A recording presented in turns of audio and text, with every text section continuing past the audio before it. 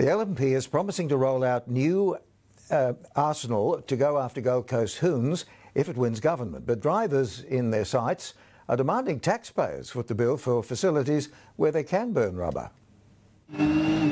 Ripping up residential roads, sending it sideways on suburban streets, and hanging out the window at high speed on the M1.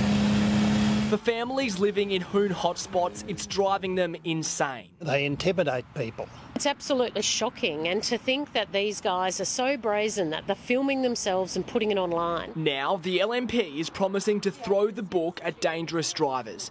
This morning on Nerang Murwillumbah Road, pledging 100 covert CCTV cameras, tyre shredding bitumen for problem areas, and giving police the power to rip up the licences of repeat offenders. They will actually end up losing their licence for 3 years, and the second time they're caught, 5 years. The Gold Coast self-proclaimed Mexican Hoon Cartel is public enemy number one, but they say no matter how hard authorities try, they won't stop them.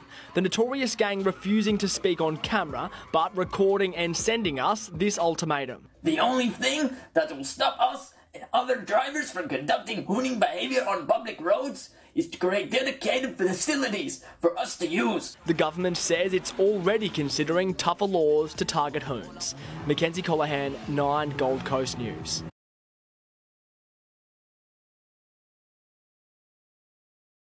They call themselves the Mexican Hoon Cartel, parading their fast cars and showing off their dangerous antics on social media. These guys are so brazen that they're filming themselves and putting it online, which just encourages more idiocy. Streets in the hinterland suburbs are often their target. This intersection on Beachmont Road a regular spot for burnouts. On Pine Creek Road out in the Numbamba Valley, where hoons congregate in masses, up to 50 at a time. But locals say the antisocial behaviour is getting out of control. They intimidate people.